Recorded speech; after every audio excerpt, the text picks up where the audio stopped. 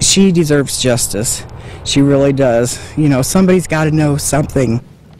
After 2 decades, a local family is still hoping for answers in an unsolved homicide. Good evening, I'm Heather Herron. I'm Brett Thomas. 2 decades ago today, a 36-year-old woman was found dead in her apartment with a crossbow arrow through her chest. The case was never solved, and her family is still needing closure. News Channel 15, Sarah Schaefer joins us with this exclusive story. The family hasn't talked to us over the years because it was just too hard. It wasn't easy today, but they're still determined to find justice. 20 years later, Lisa Bauer's mother thinks of her daughter's death constantly. Daily, day and night. It's never off my mind, never. After Bauer didn't meet her sister for a planned trip out of town, their parents went to her apartment in Huntington. They walked in only to find her body with a crossbow arrow through her chest. We opened the door that morning and walked in.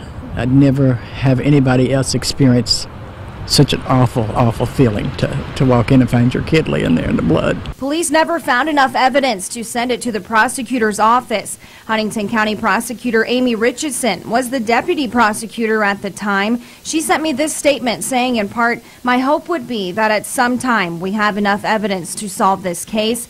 This is a case that has plagued me professionally. It's a painful and bizarre memory that hasn't left the minds of Bauer's 2 sisters either." Everything from that day I can remember just like it was yesterday. The family says the only progress they've made is forgiveness. You learn to grieve.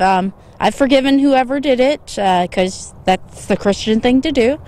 And, you know, I just miss her. The sisters hope for justice for the family, especially their parents. They're not getting any younger, and I just feel they should have some closure. The family is holding on to the little bit of hope they still have left, with Lisa always on their minds and in their hearts. My sister was one of the sweetest people on earth, and she deserves justice. She really does. You know, somebody's got to know something. We'd love to get this solved for my parents and for the whole family. Bauer's son was 12 years old at the time of her death, and I talked to him on the phone today. He said it was a tough road, but he's moved on. He still hopes for closure for the family. In Studio 15, Sarah Schaefer, News Channel 15.